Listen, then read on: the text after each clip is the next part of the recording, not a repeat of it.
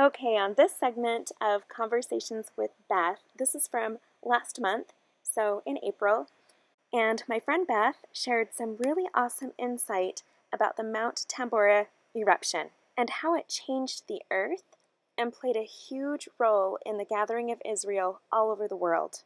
It's not really in any particular order. I did lose a couple parts of the recordings, but I think what I have gets the point across.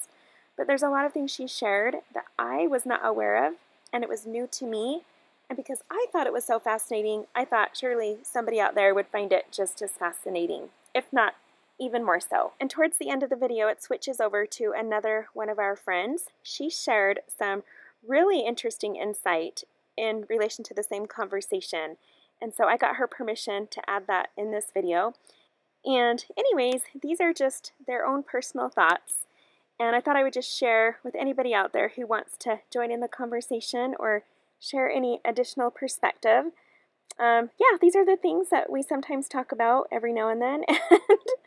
And for the most part, we talk a lot about just our kids and our families and just life in general, you know, being parents. And once in a while, somebody will strike up a conversation and share something really fascinating like what you're about to listen to.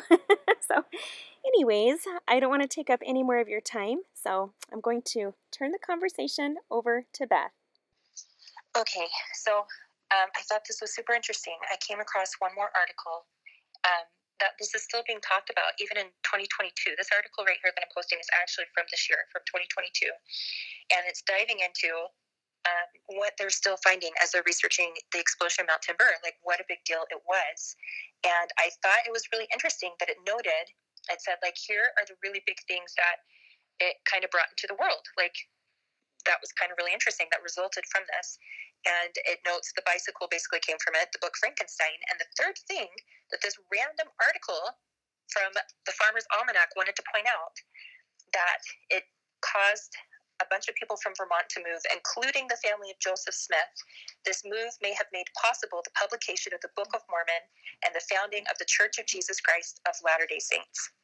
Oh, I thought that was so cool, you guys, like just to see us mentioned in not a rude way, you know, but like that has even gained significance with the Mount Tambora. Like that is now associated with the Mount Tambora explosion, like officially the world sees it that way, 2022. I thought that was amazing. Also, in Doctrine and Covenants, when the Lord is describing what will happen before his return, it again describes this type of thing, all the things that happen with a volcanic explosion. Before that great day shall come, the sun shall be darkened, the moon shall be turned to blood, the stars shall fall from the sky, shall be greater signs in the heaven and in the earth beneath, and there shall be a great hailstorm sent forth to destroy the crops of the earth. And in multiple different articles I read, hailstorms came after these volcanic explosions, taking out crops. There's one I put in here that happened. It was recorded in Connecticut. In Massachusetts. The entire corn crop, except the fields nearby, ponds or the ocean failed.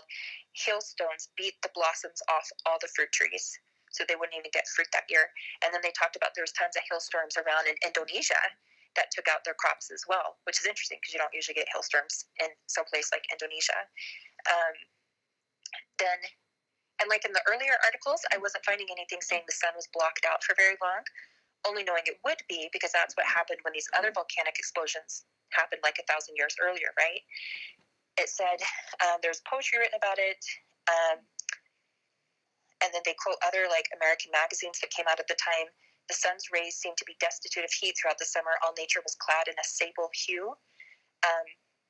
During the entire season, the sun arose each morning as though in a cloud of smoke, red and rayless, shedding little light or warmth, and setting at night as behind a thick cloud of vapor, leaving hardly a trace of it having passed over the face of the earth. So there's our like evidences coming out that yes, these things did happen. There was crop damage.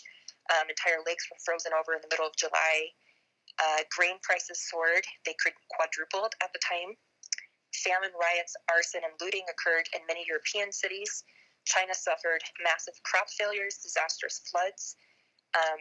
In India, they had a cholera outbreak from the river. There was a cholera outbreak from the river Ganges all the way up to Moscow. So this like affected the entire northern hemisphere. The other thing, and I think I talked about this, but it talks about, in China, they talked about with the one that happened 1,000 years ago, that they couldn't see the stars for 3 months because of that volcanic ash that was in the air. And that's one of the things it talks about, that the stars seem to fall from the heavens. Like, you can't see them anymore. And here's interesting, the heaven departed as a scroll, and every mountain and island were moved out of their places. And when these volcanic explosions happen, they literally will blow the top right off the mountain. And this one, like, there's a couple pictures of this one that I put with Mount Tambora. Anyway, I just thought, I don't know, I guess I've just heard lots of talk of people wondering, like, well, what was that big earthquake that Revelation 6 talks about? Like, you never hear of some big earthquake. What if it's talking about this Mount Tambora explosion that would have been an earthquake that would have caused all these other things? And it drew worldwide attention. And I think what's really interesting is it's drawing worldwide attention now. Like, they didn't know that's what caused it back at the time, because they didn't have, like, the telegraph out there in the boonies of Indonesia. They had, little fishing villages, and it took a really long time for the news of that explosion to reach the rest of the world. So it's like now in our time that the pieces are being put together, that they're realizing that year without a summer was because of this volcanic explosion, and all these different events can be traced back to that volcanic explosion. And in our Saints book, it starts with that. It starts with that explosion. Like, it's like even all the members of the church have now been educated on the name of that volcano, and that was a big deal and helped lead to the restoration. And now here it is, 2022, and publications outside of our church are even noting the significance of that explosion in bringing about our church. So I don't know, like, what if that is what it's talking about? It just seems really amazing to me, especially coming on such a significant day too, that seems significant to me. So anyway, and I do feel like this totally matches descriptions of what would come preceding the Savior's return, right? And around that time period. And I know that's something we've talked about before. Anyway, but it is kind of interesting to know, as I've looked at each of these, that there's been patterns with each of it and how it affected the world. And one thing I've seen noted twice now with the 537 one and this one is that the earth gave abundant fruit beforehand. So like in the 537 one, they noted that they had gotten lots of extra fruit on the trees the year before that happened, and they had crop failure everywhere, and that a lot of people had already stored up and canned food because they had ancient canning methods and stuff. And with this one, especially when they're talking about Vermont and all the people that left there, they said it destroyed 7 years of amazing growth Vermont had seen, because Vermont was doing really well for 7 years. And I was like, that's the Joseph and Egypt story. That's the 7 years of plenty before the famine hits. So anyway, I thought that was really interesting, especially just looking at our time and our day, and talking a lot about preparation lately. And I feel like there's things we can learn from. Like, the Lord doesn't just completely surprise us, but He allows us to learn from the past and the people of the past and how they handled things. And this volcanic explosion stuff has happened already a few different times, and affected the world and affected great change in the world. That's the other thing. Like, huge changes took place when that happened, as far as like people moving and new leadership in countries, old leadership being done away with. And what I'm seeing a pattern of especially is when there's corrupt leaders or a corrupt city, that oftentimes the people, as they go hungry, they will revolt against those leaders and they will get rid of them. And sometimes they'll even get rid of the religious beliefs that they have at the time, because they're like, well, this didn't help us. And they become open to new religions. Like, that's when the Muslim religion arose. It was right after a volcanic explosion. That's when we had the great revival happen in North America and throughout the world, was after the Tambora explosion, because people were soul searching. People, like, the reality of God was very real to them, and they knew that they needed Him, and they were open to a religious revival. And we had the church rise up during that time. So I do think it's really interesting and quite probable we'll see that right before a millennial time, because it seems to be one of the quickest ways the Lord can affect change in the world. It comes very quickly after an explosion like that. And is able to create the kind of humbling circumstances throughout the entire world that is sometimes needed to get rid of old, corrupted leadership and to open people's hearts to faith, to new faith. So, anyway, very cool. I thought very cool what it can maybe teach us about things coming and help us prepare for that and help us to, I don't know, I love seeing how things fit together. So I wanted to share with you guys, I guess because I am still researching and looking at this. So that stuff I shared yesterday about the volcano that went off in 537, it met everything that's prophesied about in Revelation 6, except that it didn't come during the sixth seal. Like the fifth seal would have been, time of Christ through about 1000 AD. And so I'm like, well, how come, like, it just matches so perfectly with what everything that talks about right there is prophesied about with the earthquake, like it's a volcanic eruption is what it's describing and all the aftermath. I was like, well, it's the next 1,000 years, right, during the sixth seal. So I was looking through that and like not finding anything that matched. And then I thought, well, the volcanic eruption is what described Revelation 6, except that it didn't come during the sixth seal. Like the fifth seal would have been, time of Christ through about 1000 AD. And so I'm like, well, how come, like, it just matches so perfectly with what everything that talks about right there is prophesied about with the earthquake, like it's a volcanic eruption is what it's describing and all the aftermath. So then I was like, well, something like that happened during the next 1,000 years, right, during the sixth seal. So I was looking through that and like not finding anything that matched. And then I thought, well, the volcanic eruption is what described everything and met everything to a T. Then was it a volcanic eruption that happened during that sixth seal time period that is described as an earthquake here in the scriptures? Because earthquakes completely accompany volcanic eruptions. And it shakes the earth really bad and everything. I mean, it would have been seen as the same thing. So when I looked at that, it took me to Mount Tempura, the one that went off and caused the year without a summer and caused the Smith family to move from Vermont over to Palmyra, right? So it's how our Saints book start is with that big eruption. So anyway, I started looking into that, and some of the stuff I found was that it was 10 times stronger than the volcano that went off back in 576. And it's actually listed as the biggest recorded volcano to ever go off in history. It killed over 70,000 people. It thrust the world into winter. There's poetry written about how it blocked out the sun. So like all the things that we see accompanying these huge blasts, the volcanic blasts, like the one we saw in 576 that I talked about, those are the same things that accompanied Mount Tempura when it went off. And anyway, there's some really fascinating articles about that, how it affected everything. Plants stopped growing. It caused a food shortage, which led to disease, which led to huge migrations of people heading westward usually.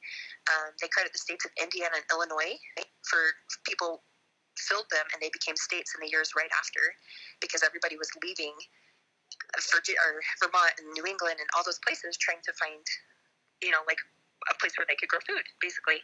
Anyway, it led to people revolting and not being happy with their leaders and huge changes throughout the world. Again, so it basically mirrored that other volcano. Okay, here's where it gets really interesting. So I saw something that said it went off on the 10th of April, 1815. And I'm like, oh, April, okay, that's usually when Passover happens. So let me check the calendar. And sure enough, the 10th of April, when I checked the calendar, and I'll post it here below, is called Rosh Chodesh Nisan, Rosh Chodesh, something like that. But anyway, it's the celebration of the first of the year, first of Nisan, which is like the new year, the new calendar year. Now, I think it's interesting because Jews today don't celebrate that as the new year. They celebrate Rosh Hashanah in the fall as the new year. But when Moses received the calendar, when it was revealed to him, the calendar back when he was in Egypt trying to free the people, the Lord told him when 1 Nisan would be, and that would be the first day on the calendar. And he was also told there would be like a great sign in the heavens. And when the people saw the sign in the heavens, which they think, like historians today think was a solar eclipse because of how it was described, when the people saw the sign in the heavens on 1 Nisan, all the people of Israel rejoiced because they knew it was a sign that they were about to be delivered from Pharaoh. And then sure enough, like 14, 15 days later, they had Passover, and then they were freed, and they got to go. So that date is really significant because we have it coming up on April 8th of 2024 when there's another solar eclipse. And I just think that's really symbolic that a solar eclipse is happening on the exact same Jewish holy day, or very start, that like literally the very first sign and the very first calendar given to the Israelites. I think it's super symbolic.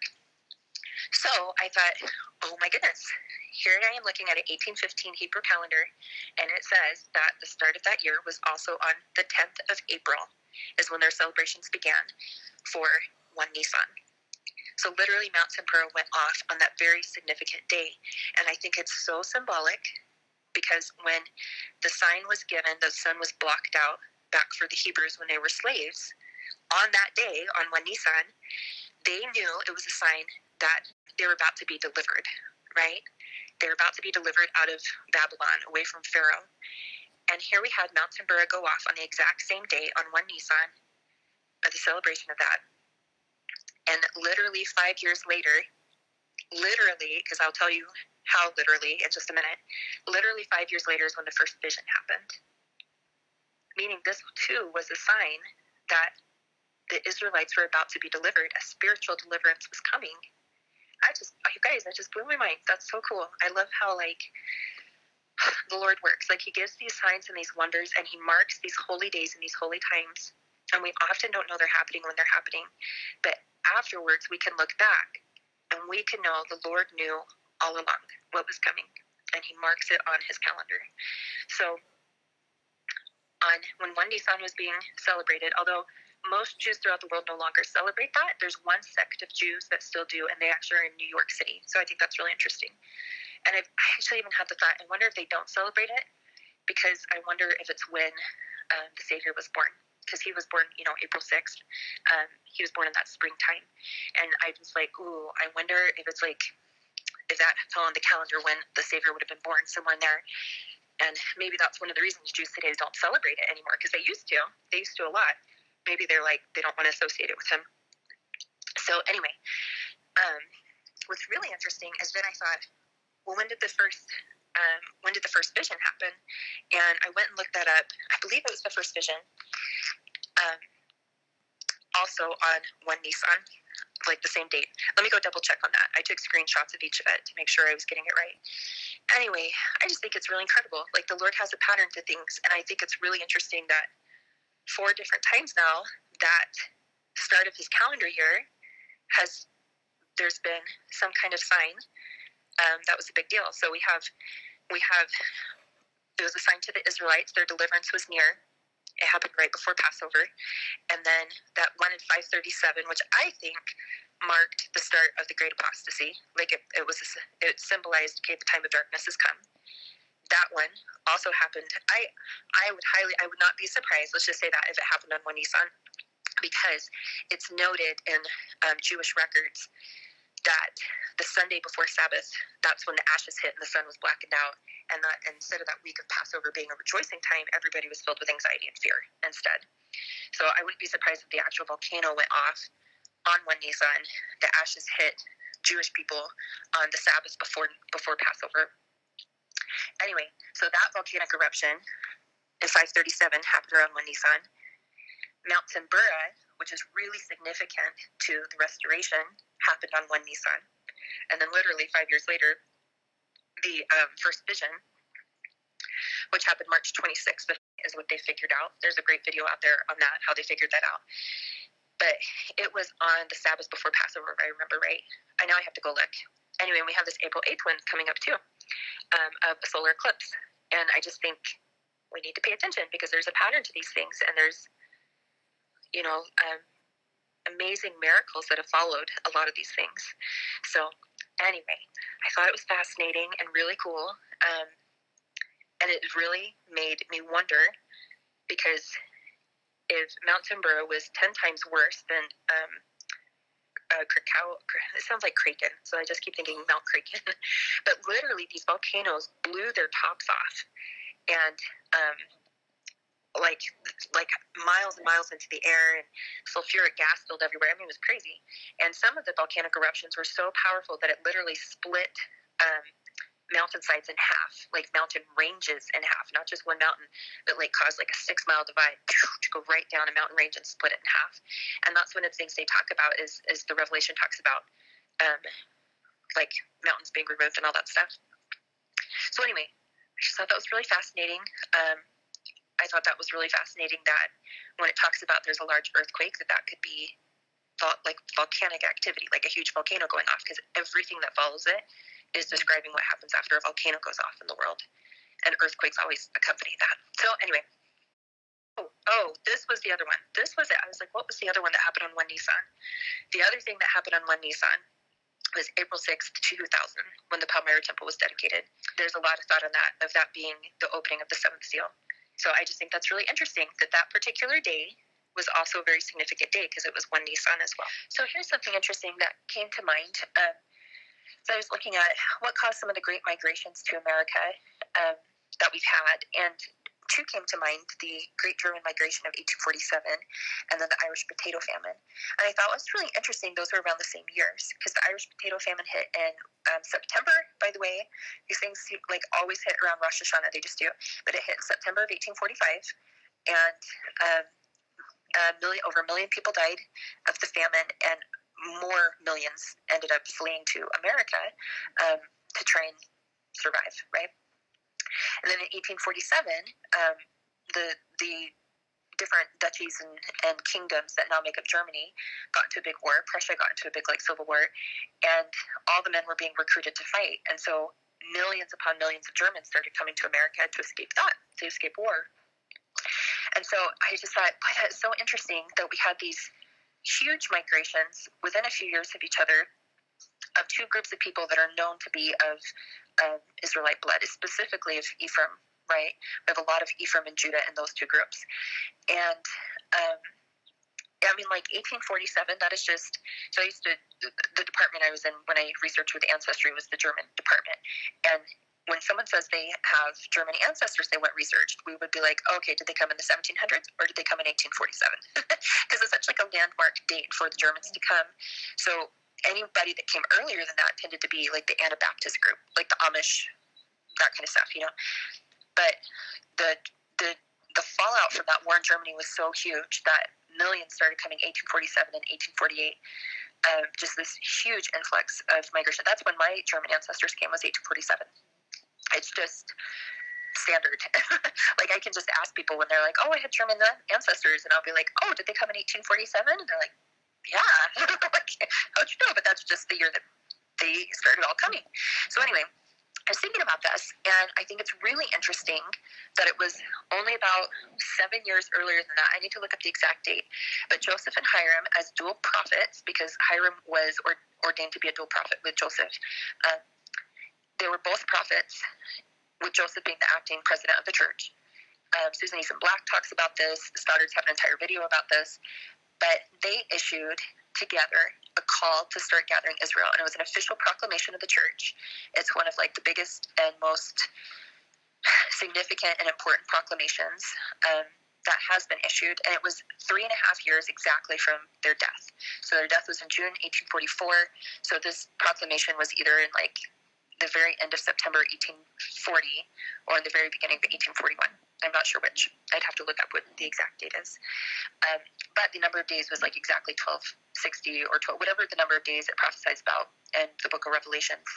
The time period before the prophets were killed, the two prophets, it's that exact time period from when they issued the call to gather Israel. So what's really interesting about that is that call was issued in early 1840s. And immediately, all those saints that were trying to establish the church in the British Isles, that was their call to gather. And Sarah has talked about her dad was a big history guy. Sarah, you'll have to clarify, but he was, her parents were really involved with some church history stuff. And one thing she talked about is that they had told her dad had told her, Sarah, clarify if I'm telling this wrong, that call was issued, but even before that call was issued, people started to feel the Spirit telling them to start gathering, and their leaders would be like, hold on, like we're not, like we need to establish the church here, and they're like, but I feel the call to go and join the saints in Nauvoo. And so even before that official declaration came out, people were starting to already feel the pull to do that. Well, anyway, but once that was official, then we have all those saints coming from England and coming right to Nauvoo and from Wales and all that stuff. We have that huge migration. So it was like the church, the saints migrated first when that call came. But it just occurred to me today how fascinating and interesting it is that within 5 to 7 years of that call, all of a sudden, other groups of Israel and Ephraim started to also come here to the promised land, back to their land of inheritance, this is the land of inheritance for the descendants of Joseph. And that's when we get millions of people coming from Germany in 1847 and millions of people coming from Ireland in the 1840s through the early 1850s because of that potato famine. And I was just like, oh my goodness. Like, even though that proclamation and that call, we've always thought of it as for the saints only, the Lord still called his people home. And he literally has that scripture that says, like, I will call you through, like thunderings and lightnings and torments to gather you, to call you to repentance, if you do not hear the voice of my servants. And literally the voice of the servants had spoken and issued his call. And those that heeded that right away had an easier time coming than those that waited until war and famine pushed them to come. So anyway, I just thought, okay, well, that's really fascinating. So look at our day and our time. And how long has President Nelson been prophet? Like around 5 years, somewhere in there? 4 years, 6 years, somewhere in there. And look at what has been his clarion call. One, getting the temples built, but two, he has constantly talked about, this is the last push to gather Israel. This is our time to gather Israel. It's the greatest work we can be involved in. We need to be doing family history. We need to be doing missionary work. Our youth, this is their call. This is the greatest. He constantly talks about that, about this big push to gather Israel. And I just thought, oh my goodness, here we have another prophet making the call. It's time to gather. It's time to gather. And yes, I think that the focus has been a spiritual gathering, right? But I think it's very interesting that within 5 years of his calling this out, that there is now starting to be a physical gathering happening, that the Lord is using through natural means, like war, famine, these kind of things, to bring people here. Anyway, I think that's fascinating, and I think it's fascinating what we might see over the next few years as he continues to gather people to places they need to be. And I think it's so interesting that right before all this happened, President Nelson spoke to the European people. It was literally like a week or two before all this started happening with Ukraine, and he told them that the Lord had placed them specifically in Europe for this day and this time because of the role they needed to play in helping gather Israel in that area of the world. And now there's literally 4 million displaced Ukrainians looking for homes in Europe and in a very humble state, ready to receive that gospel and to receive that hope. So anyway, just fascinated and amazed by the pattern and that connection today, to see that the Lord also helped gather Israel once that call was made, that a literal gathering started taking place to this country.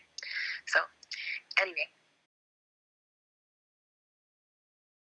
I thought this was interesting. So I was like, when did the Nicene Creed come out? Because that's the creed where they decided to vote and decided to change the doctrine and make it that Heavenly Father, Christ, and Holy Ghost are all one person. So that's where the Trinity doctrine came about, right? And I was like, okay, so when did that happen? Because that's definitely part of ushering the world into apostasy, right? And so that was like in the 300s. But I thought it was interesting to note that it was added to or revised about 50 years later in Constantinople, which I guess was, if I remember right, the capital of the Holy Roman Empire, because that was one of the very first places hit with the bubonic plague when that broke out. And I thought it was interesting. They noted this was the first time anyone had seen the plague. It came back a couple other times. It came back in I think the 1300s as well throughout Europe, but this was the first time for it to hit that particular disease, and nobody had ever seen it before. It was awful. But I thought it was interesting. One of the biggest places hit was Constantinople, which, was one of the places that was ushering in this apostasy as fast as they could. So anyway, that was the place. Constantinople was the place where they were having to bury 15,000 people a day. And when they got up to 250,000 deaths, they just stopped counting because it was just so much. They couldn't keep up with it. and if I remember right, it like really weakened. Like that's when Constantinople like died out as the capital. So anyway, kind of interesting. Just interesting to see how these things piece together and play together. Oh, I forgot to note, but I noted it here in my notes that I have above, that the other thing it did, like it literally changed, it just changed everything around the world. And the other place it changed was the city of Teotihuacan, like down in Mexico, you know, like I think that's what either the Aztecs or the Mayans, I get those two confused. But it caused like a great drought to happen there. And it ended up causing the people ended up uprising against the leaders and storming the temple, that great Teotihuacan temple, and setting it on fire and basically like getting rid of the kings and the leaders and all that stuff, which again goes back to the prophecy about the basically leaders throughout the world stepping down, changing, like total new change came. So it's really interesting because it's around that time archaeologically in North America with the North American Indians. There's the Hopewell time period, and then they just suddenly disappeared around 400, 450 AD, and then a new period starts where people were like trying to copy the methods of the Hopewell people because they were such a great civilization. They couldn't quite get it there, so they just kind of copied a lot of things that they had done. But archaeologists can tell a huge difference between the two societies. For one, the Hopewell had like a great network of cities where it was like a nation, like a group of people united by a cultural and religious beliefs. Whereas once they just were suddenly gone, they call it the Mississippian time period started, and it's right around this time period too.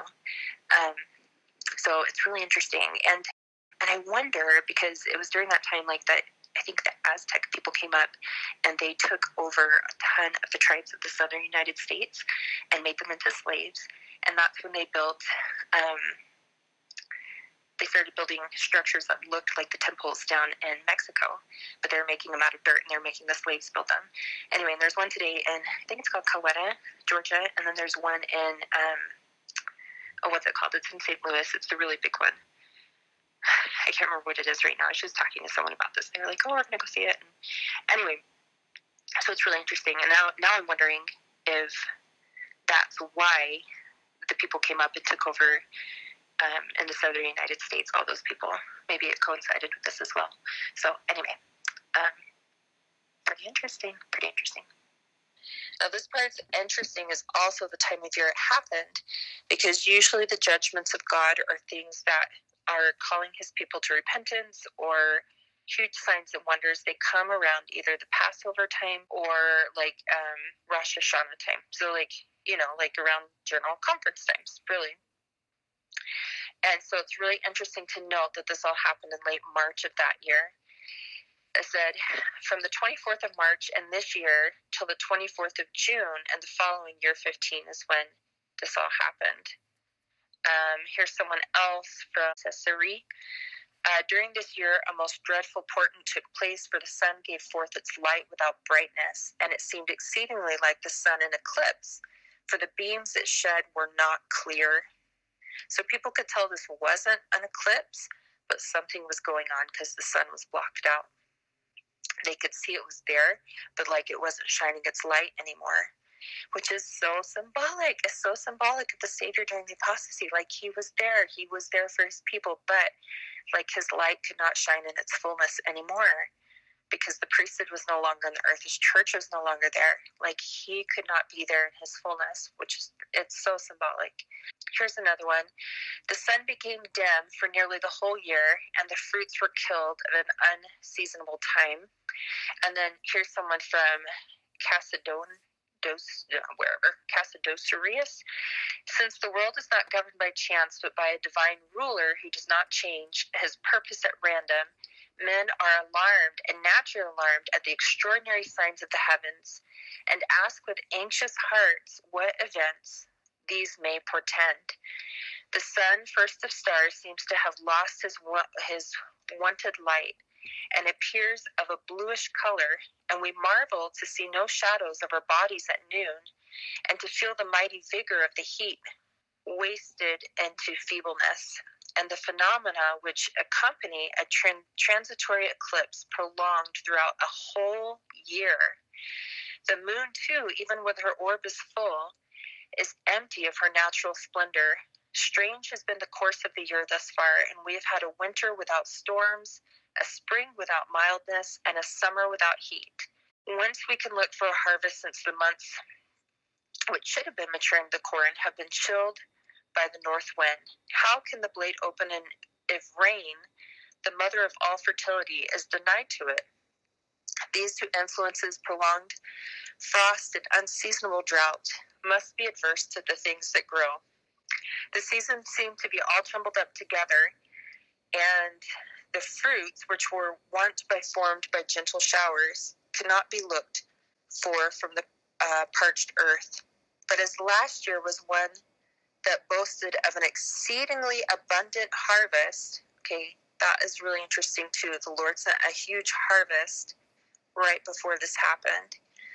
You are to collect all of its fruits that you can and store them up for the upcoming months of scarcity, for which it is well able to provide, and that ye may not be too much distressed by the signs of the heavens of which I have spoken. Return to the consideration of nature and apprehend the reason of that which makes the vulgar gape with wonder. The middle air is thickened by the rigor of snow, and anyway, he goes on. Anyway, I do think that's interesting that the Lord sent an abundance before. So, and this one is of note because this comes up in the prophecy and Revelations about stars. Okay, so in China, it was noted, direct quote, the stars were lost from view for 3 months, and unquote. Records indicate that the light from the sun dimmed, the expected rains did not eventually, the snow was seen in the middle of summer, famine was widespread, and in the midst of the turmoil, the emperor abandoned the capital. So I want you to note that's twice now that a leader of its people has gone away. So like first the Mongols, he killed himself over all of this happening. And here in China, the emperor actually abandoned the people while this was happening. And I actually talked about some different comments that actually came through as well that were kind of freaking the people out too. Okay, now this one is super interesting. This is from a guy named Zachariah of Middling, and he seems to be a Jewish man. Because then I was like, okay, when did Passover happen that year, right? Because this is happening end of March. That's like, pay attention, red flags all over it. And it did. You guys, it happened over the Passover week, like the week before Passover, during the Jewish New Year time period, at least the spring New Year. On the first Sabbath, which is the Sabbath before the Feast of the Unleavened Bread, the heavens above us were covered with stormy clouds brought by the east winds, and instead of the usual rain, a moistening water dropping upon the earth, a powder composed of ashes and dust by the commandment of God. And it showed itself upon stones and fell upon walls. And discerning men were in fear and trepidation and anxiety. And instead of the joy of Passover, they were in sorrow. So there it is right there that yes, this event happened over Passover. At least that's when. And I think that's really interesting that the ashes and that covered up the sun, when it reached the Jewish people, was literally their week of Passover. Like, that's crazy, you guys. That's timing. Have I ever heard of divine timing there? So as you can see, those things were happening. And here's what the scripture prophesied about in Revelation. And I beheld when he had opened the sixth seal, and lo, there was a great earthquake, and the sun became black as sackcloth of hair, and the moon became as blood. So we know the moon becomes blood is when there's a solar eclipse, or like the light of the sun is not hitting the moon, and you get that like brownish red look of a moon, which is what multiple people had described, is that the light had disappeared from the moon. You could still see it up there, but it didn't have its brightness anymore. And the stars of heaven fell from the earth. Again, what the Chinese said, they couldn't even see the stars for 3 months. They were just gone. Even as a fig tree casteth her untimely figs when she is shaken of a mighty wind. And the heaven departed as a scroll when it rolled together, and every mountain and island were moved out of their places. Which is really interesting. It does make me wonder, like, if new islands were formed or things moved around, because multiple people talked about the quaking that was constantly happening. And I mean, we're seeing right now, we're living in a time of great earthquakes throughout the world, and they're very much coinciding with a lot of these volcanoes that go off in Indonesia. We've had a lot go off. Actually, a lot of volcanoes go off around the world here in just the past couple years, coinciding with these earthquakes. And one article I read, too, they said the big earthquake that went off in Indonesia in 536, there was also a huge earthquake, I think, in El Salvador in the exact same year that went off as well, that they think also contributed to this. So, like, you have multiple volcanic eruptions going on, which means you're going to have earthquakes also going on throughout the earth. So that's there. And here's interesting. Here's about leaders of the earth. And the kings of the earth, and the great men, and the rich men, and the chief captains, and the mighty men, and every bondsman, and every freeman, hid themselves in their dens and in the rocks of the mountains, and said to the mountains and rocks, Fall on us, and hide us from the face of him that sitteth on the throne, and from the wrath of the Lamb. For the great day of his wrath is come, and who shall be able to stand? So anyway, oh man, that was just crazy to me to see that, like, this prophecy was fulfilled, like, exactly to the letter. Everything it's talking about coincides with this thing that happened 536 that brought in the Dark Ages, that brought in the Great Apostasy, that Great Apostasy and that terrible year without a winter, where the sun was blocked for literally 18 months, like, that's happened. It's all there, and it's in the records of the peoples of the earth. It's there. And I always wonder, like, why don't we learn this stuff in school? We learn about all these, like, I remember learning about the plague. I remember learning about how Muhammad and Islam rose.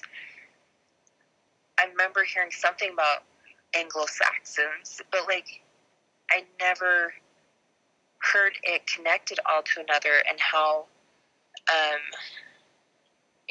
the religious people of the earth understood that, you know. And in fact, there was one quote in here, I think I didn't read it, but it's on one of these yellow things, where they noted that the sun was blocked off, and it literally looked like sackcloth. So they were definitely, like, relating it to these apocalyptic scriptures, and these scriptures in Revelation, like, they knew those enough to be, like, terrified of, like these were the judgments of God coming upon the earth. So anyway, they talked about how it completely changed, like, the countries of the earth, and who was in charge, and what people had great power. In fact, it talks about the great power got switched from the European peoples to the Islamic people, because that religion rose up. But it was that group of people that's like the time when they took power, and they flourished during that time, whereas Europe went into a Dark Ages time period. So anyway, thought it was really interesting. I had no idea about any of that, and just thought it was fascinating. I think it's really cool when we can see that scriptures have been fulfilled and prophecy has been fulfilled, and just, like, mind-blowing that prophecy is made. And then it also makes me think, I know we talked about before, a couple of years ago probably, and maybe it was in the 11th Hour group, about how it was coming up for a lot of people, like, that about the volcano in Indonesia, and how it blocked out the light of the sun, and it caused all these other things, and wondering, is that going to happen again? Is that fulfill some of the prophecies about before the coming of the sun? Like, read it, because I've read a lot lately in the scriptures, in Revelations and in Daniel, somewhere he says, like, the year that it come, the sun will be blocked out and the moon will be turned to blood. Like, that prophecy is made again. And so it's interesting to see that prophecy made earlier and how that was fulfilled. And so if it was fulfilled through volcanic explosions, that might be something coming. And how did that affect people beforehand? What did the Lord do to prepare people before that? It was interesting. They noted that the year before this hit, the fruits of the tree gave forth more abundantly than usual, so that they had stored up quite a bit.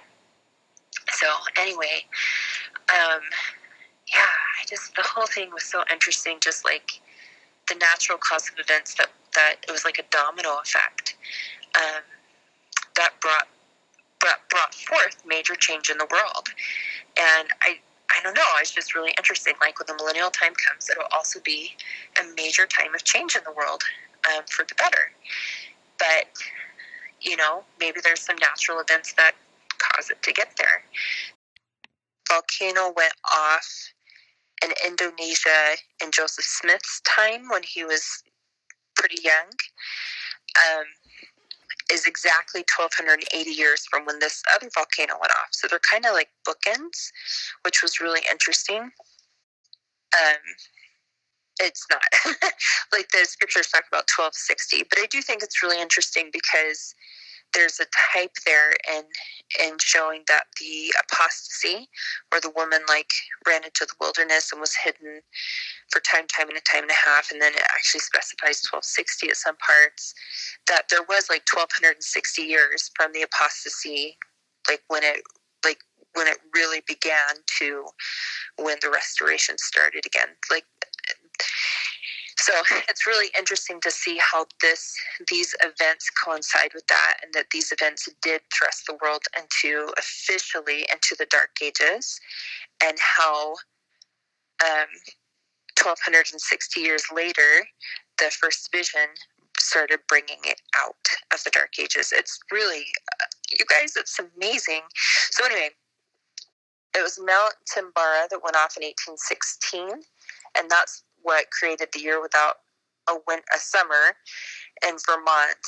And there's tons of places in Vermont too, like if you look online, that talk about how it caused total famine and crop failure and all that stuff.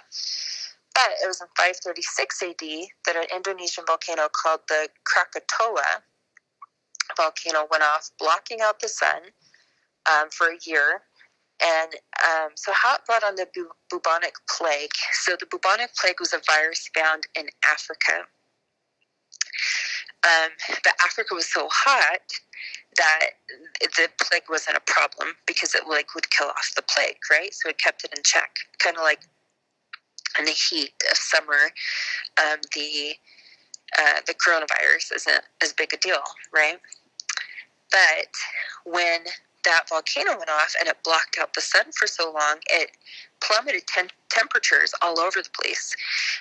And they had, in fact, they call it their year without the summer as well. And including Africa. Africa actually got much colder than it usually is. And because of that, the bubonic plague, started to thrive there instead of be killed off. And then ivory from elephants was a big trade item then, and they showed the route where it was picked up from Africa and then taken up the trade route up to was it Alexandria or Constantinople, anyway, and then how it got brought into rest of Europe, and it just basically spread from Africa. So that one catastrophe brought on the bubonic plague. And then when it hit the capital of the Roman Empire, they were burying, they said, up to 15,000 people a day. A day. They were trying to bury people, and they were trying to figure out where to put these bodies, and they were taking them out to sea and dumping them in a location. They were putting them inside the castle walls, and they were digging up fruit orchards and burying them there, and they were just like trying to keep up with burying everybody. And when the city reached 250,000 people that had died from the plague, they just stopped counting. They're like, I don't even know. And then tons of people, of course, were like fleeing the city because it had become plagued and everybody was dying. Well, they ended up taking the plague with them and spreading it. And so then, then it went off and just started spreading throughout the world. So anyway, so it brought on the plague, and then ended up when it hit like Asia and it hit the Mongol people of like the Mongolia area. No. Scratch that. It was not the plague that hit them. So when the sun blocked out everything, ended up killing off a lot of grassland. And the Mongols had like the best understanding of horses, and they like their lives revolved around their horses, and they were the most well-trained horsemen in all the world. So anyway, when it killed off their grasslands and their horses didn't have anywhere to eat anymore, it killed like tons of their people too. So tons of their people were dying, and then they also got massacred by the Turks, something like that. But and basically their leader ended up killing himself because of this great destruction that had come among his people, and felt responsible and all that stuff. Anyway, the people ended up leaving their homeland and migrating west 4,000 miles over to modern-day Hungary, and they arrived in Europe, and then pretty soon, within like a dozen years, they were taking over all these areas in Europe. And in fact, their DNA can even be found today in modern Europeans. Like, it still shows up. So anyway, they get to Europe.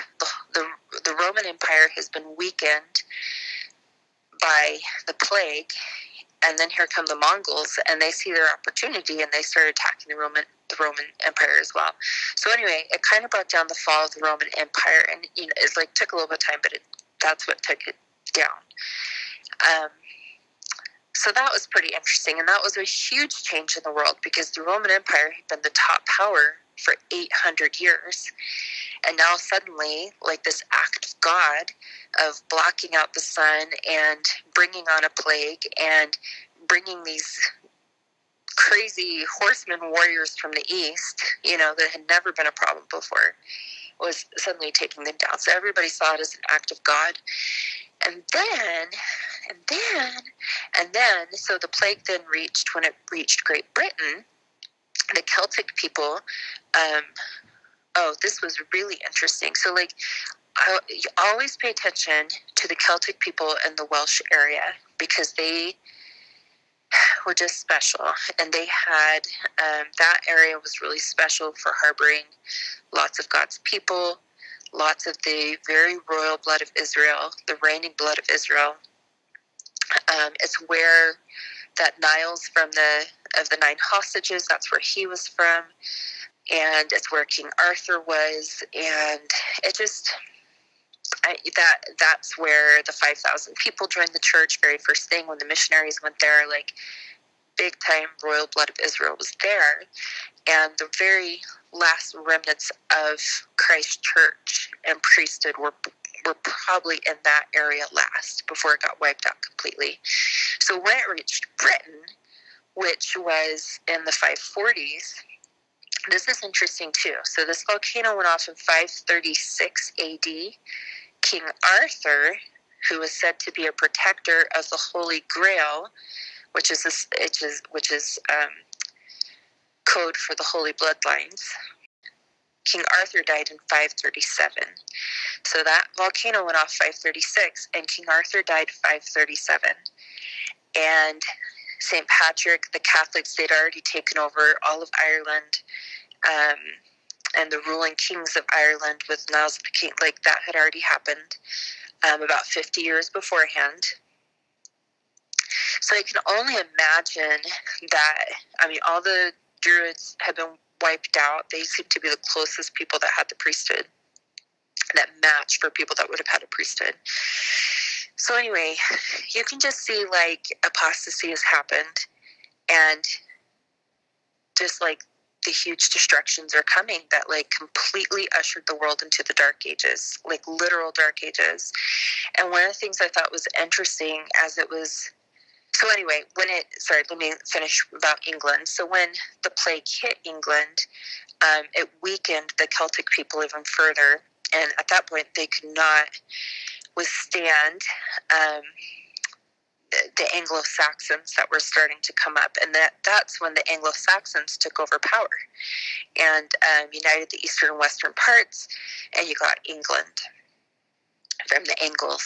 So anyway, so the whole world like shifted, who was in power and all these different things. And from all that as well, it caused like these huge, I don't know if it's tidal waves or whatever, to hit Yemen. And the people of Yemen ended up having to flee that area, and they fled northward. And one of those families that fled northward, their son, in about 570 AD, I think he was born, they had a son, and he was Muhammad. And he ended up starting the Islamic religion, which a lot of the world was ready for because they were searching for something at this point because of this crazy catastrophe they had just been through everywhere. And so a lot of people like clung to that his teachings when he started teaching. So anyway, it just blew my mind how much the order of what happened, how it all happened in sequence with this volcano. We know that the Lord has used the volcano before to enact his purposes. Anyway, it was just fascinating, you guys. I was just like, oh my goodness, like I didn't know this is when everything lined up for those things happening. And the beginning of the video was so interesting because they said, they like showed this volcano going off and the ash burning everywhere, and it said as the light of the sun was completely blocked out, darkness filled the earth. And it was so symbolic, you know, like the sun represents literally the Son of God. The scriptures talk about that. I think I just shared that in here. And as his light was blocked out from apostasy, literally spiritual darkness was filling the earth at the same time, like because the apostasy was happening, the great apostasy.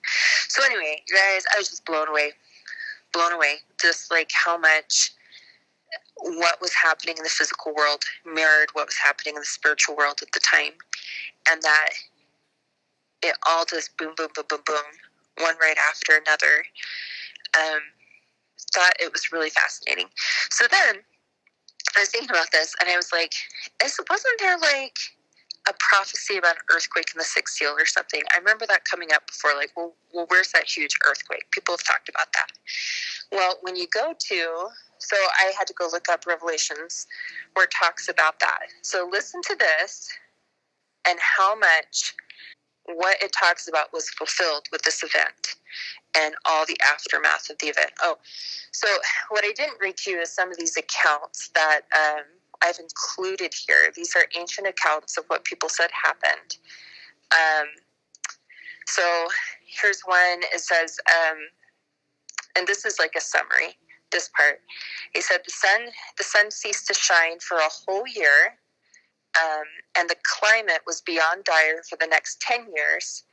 And as if that wasn't enough, this was then followed by a 50-year plague that swept back and forth across the world, decimating the world population en masse.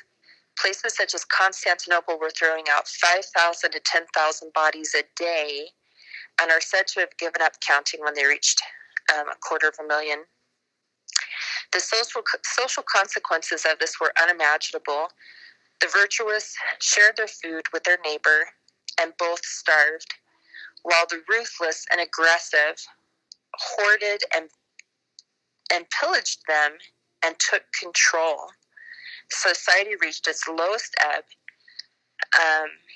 The people were weak with famine and cold, and such a year of darkness, a decade of poor climate, and a 50-year plague destroyed the whole fabric of society. So that's kind of a summary. So then they put quotes from actual historical documents of the time. So here's one from Syria. The sun became dark, and its darkness lasted for 18 months. Each day it shone for about 4 hours, and still this light was only a feeble shadow. The fruits did not ripen, and the vine tasted like sour grapes. Here's another one, Zechariah from somewhere I don't know. And the earth with all that was upon it quaked, and the sun began to be darkened by day and the moon by night. And while the ocean was tumultuous with spray, from the 24th of March this... Okay, you guys, little history lesson. This is something that I came across tonight, and I was studying, or I should say earlier this morning. And I thought it was really interesting because it's prophecy fulfilled. It's prophecy fulfilled about things that happened that were to happen under the sixth seal that was going on.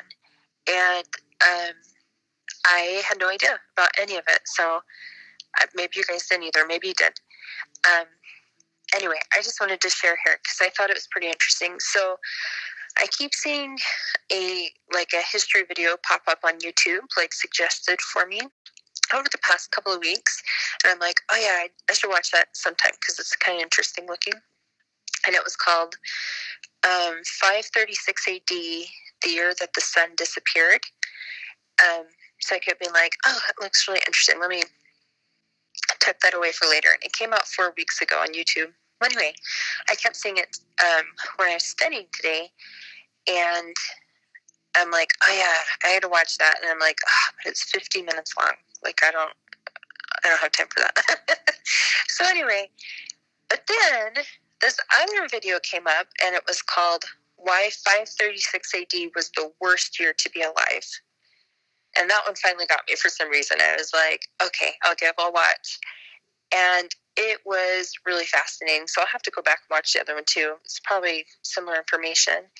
But basically, it was about how this huge volcano in Indonesia in the year 536 AD erupted. And it was so much bigger than even that one that went off that caused the year without a summer for Vermont, and caused Joseph Smith's father to bring the family to Palmyra, drove them westward, It was even bigger than that one. And it was this huge explosion. And they go through in the documentary showing how they've studied out how far the ashes from that explosion spread to other places, to other islands, and they were able to see how big the explosion was from it. And then they created a computer-generated explosion, what it would have looked like. And it was basically like nuclear warheads going off. And the ash from it completely blocked out the sun, to the extent that many records in the world note that the sun was blocked for a full year, which is insane. And I've included some of those records in those accounts here. They're the ones with a yellow background of different places around the world, them recording in there. How it's so weird, that the sun was just this dim bluish hue, and that the moon, it even talks about how the moon, you could see the sphere of the moon, but it didn't give its brightness like it used to. And everybody was noting how strange this was.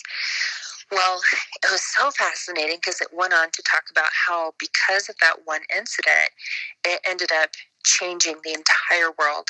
And it took about 100 to 150 years to completely flip the world and set it into a new chapter, really. But right away, the consequences were immediate. And because of all these major catastrophes that were all coming one after another, people thought it was the end of the world. They started writing very apocalyptic type writings and stuff because they were like, oh my goodness, the world is ending. And people, were convinced these were the judgments of God. And you'll see that in some of those writings too if you go and read them. So anyway, I did think it was interesting some of the, and I didn't put my notes. So let me go grab my notes really quick because it's easier to see on here. But basically, because of that one volcanic eruption over in Indonesia, And it sounded like it wasn't the Kraken, but it was pretty close. The name of that volcano, it was crazy close to the word Kraken. Anyway, because of that one explosion, it caused the bubonic plague. It caused the Mongolians to come west into Europe and start attacking Europe. Like Attila the Hun, like all that stuff, and it caused the takedown of the Celtic people, which I think is very significant, knowing who the Celtic people were, and it basically thrust all of Europe into what we know as the Dark Ages. So, oh my goodness, you guys, it was like so catastrophic, the effects of it, and just how it completely changed the world powers. Okay, so this is the first 6 verses of Revelation chapter 8. When he had opened the 7th seal, there was silence in heaven about the space of a half an hour. And I saw the 7 angels which stood before God, and to them were given 7 trumpets. And another angel came. Okay, I also want to say that all over the New Testament and the Doctrine and Covenants, and probably other places, it calls trumpets trump. And it is always talking about the second coming, or the last days, right? These plagues. And there have been so many times where I'm like, there's no way that Trump is not a play on words, that Donald Trump is not a play on words here, because there's so many instances that fit within the 4 years that he was the president, things that occurred where I'm like, oh my gosh, even that he's so loud and obnoxious. And one of them is like, and the trump of the Lord blew loud and long. And I'm like, that is Donald Trump if I ever heard Donald Trump. He's loud and long. So anyway, that was a side note. But anyway, so here in chapter 8, it says, and another angel, so you have the 7 angels with the trumpets, and then you have another angel, who I believe is President Nelson, okay, who came to be the president of the church as we came close to an ending of the silence, of the time of silence, okay? So if that ended, let's just say 2021, the beginning of 2021, he became the prophet in January of 2018, so 3 years before. So anyway, another angel came and stood at the altar having a golden censer, and there was given unto him much incense, that he should offer it with the prayers of all saints upon the golden altar which was before the throne. So the golden censer and the incense are the prayers. The smoke that goes up from the incense ascends to heaven, and it is representative of the prayers of the people. So if you remember, in April of 2020, which I consider to be a monumental general conference, that was the first one right after the world shut down with COVID, there was that solemn assembly and the Hosanna shout. And what did President Nelson ask us to do? Twice in a 2-week period of time, he asked us all to fast and pray for the end of COVID, right? So he asked us all to fast and pray, which we did. And then at General Conference, we did the Hosanna shout. Between that, and then he called for a fast, a worldwide fast, where, do you remember how fast that page went up on Facebook and got hundreds of thousands of people within 1 week that joined us in the fast on Good Friday, and from all different faiths, right? So all of these faithful people from around the world heard, it's going to make me cry, sorry, heard the call of the prophet of God to fast and pray, to come together and fast and pray. And that is the incense. That is the smoke that ascended up from the incense, okay? So then, this angel and smoke, the smoke of the incense, which came with the prayers of the saints, ascended up before God out of the angel's hand. okay, I believe that angel is President Nelson. And the angel took the censer and filled it with fire of the altar and cast it into the earth. And there were voices and thunderings and lightnings and an earthquake. So, since that time, and even before that time, since the last eclipse, like immediately after that eclipse in August of 2017, immediately the earth has been on fire. So that's when the Amazon was on fire.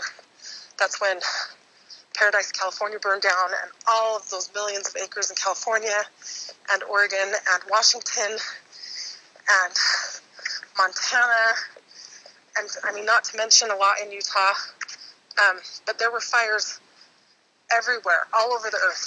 A ton of Africa was on fire. I remember looking at a satellite image at all of the fire that was happening, and I was freaking out. So that was before this, okay? That was in 2017. And then right after those fires came the biggest hurricanes.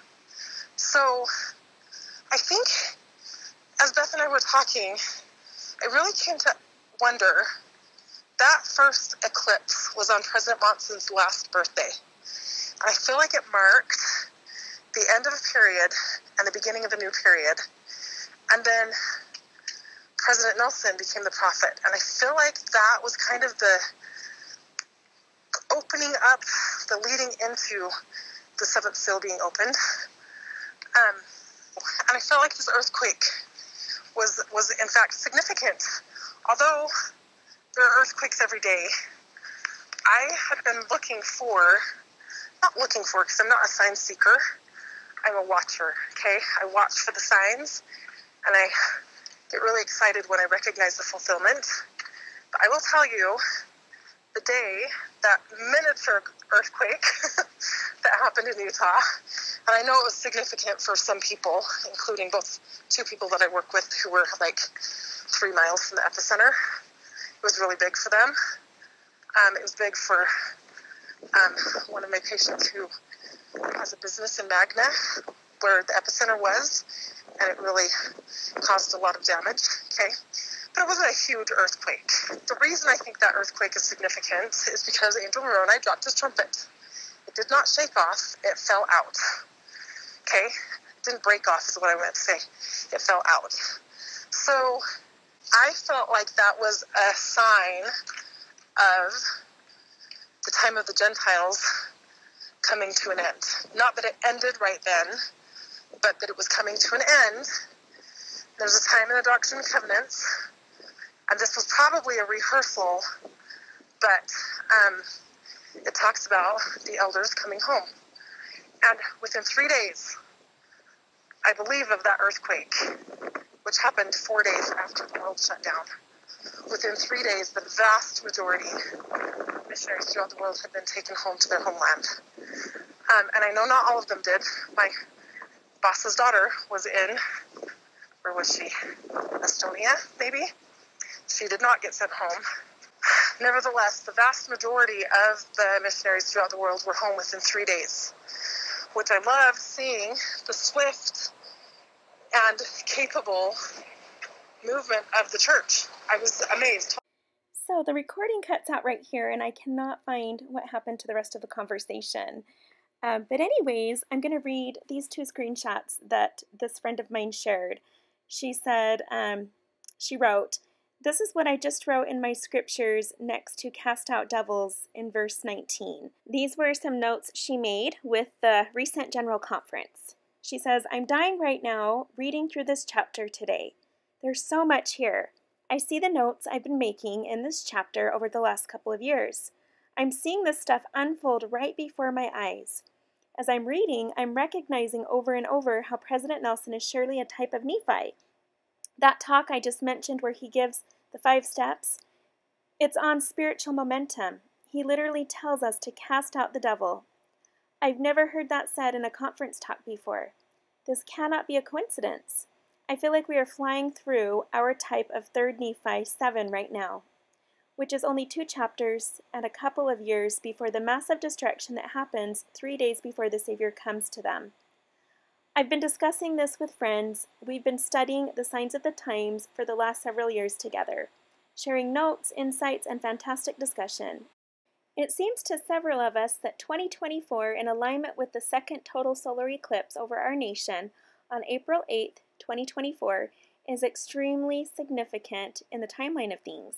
So she talks about how, possibly it could be a sign of deliverance. She said it happens on the same day on the Jewish calendar that the Hebrews received a major sign in the heavens. That sounds like a solar eclipse that signaled to them that they would soon be released from the captivity of the Pharaoh. They were released, according to some historians, 10 days later after the Passover, which we happened to study in Come Follow Me last week. This is all blowing my mind right now.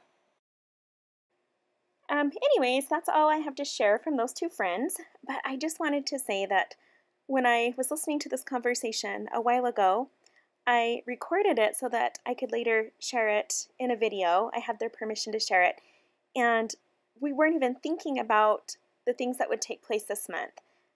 This past weekend we had the blood red moon, we had the total lunar eclipse, and I wasn't even thinking about that being just right around the corner. We weren't even talking about that. So it was very fascinating to me that just last month we had this conversation about these signs and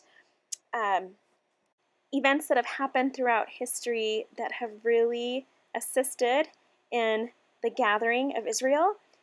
Just how amazing the Lord is, how He's always in the details, and how President Nelson has been so optimistic and just really repeating that message of that importance of participating in this work of gathering Israel, how everybody plays a role, and this work is what can bring us our greatest joy. So just, having reflected on all of that over the last 30 days or so has just been amazing and just a lot of food for thought. The next total lunar eclipse will be November 8th of this year. So that's something to mark on your calendar. It'll be visible again from North America. But I just wanted to share my thoughts about yesterday, about the blood red moon and everything that happened on Sunday. I wrote this post, and I wrote, May 15th, 2022, the anniversary of the restoration of the Aaronic priesthood to the earth, a blood moon, and a prophet and his wife deliver a powerful message to generations Y and Z about their divine identity. In the Hebrew language, the word coincidence does not exist because it's believed that God is always in the details. The word used instead is miracle. God was in the details tonight for sure. I don't believe it was a coincidence that 3 significant events happened today, pointing us heavenward. This blood moon, known as the flower moon, was said by the media to be a primetime affair for the Mountain Time Zone, where President Nelson spoke from. To me, this eclipse was symbolic. Throughout history, eclipses have been seen as a harbinger of change. Flowers represent fragility and the swift passage from life into death. Tonight, President Nelson reminded millennials and Generation Z, Zion, that this life is a nanosecond of eternity. Now is the time to know who we are and why we are here, and make it count.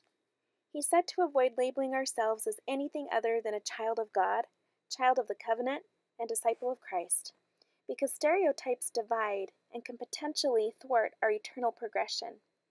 Our identity doesn't lie in cultural labels. It lies in the truth that we are God's children. This short life is the time to prepare to meet Him. Sister Nelson reminded everyone to seek to be holy. This echoed our Sunday school lesson today as we studied Numbers 21. Look to God and live. Tonight there were many reminders pointing us heavenward, reminding us to look to God and live. Here's the pictures that I shared to go along with that. And I just want to say it was an amazing night. It was a surreal experience to see that moon with my kids. And I think it's something they're always going to remember. But I'm going to share more about this in my next video. And I also wanted to say that, I don't know about you guys, but a lot of interesting things have happened in the last 24 hours.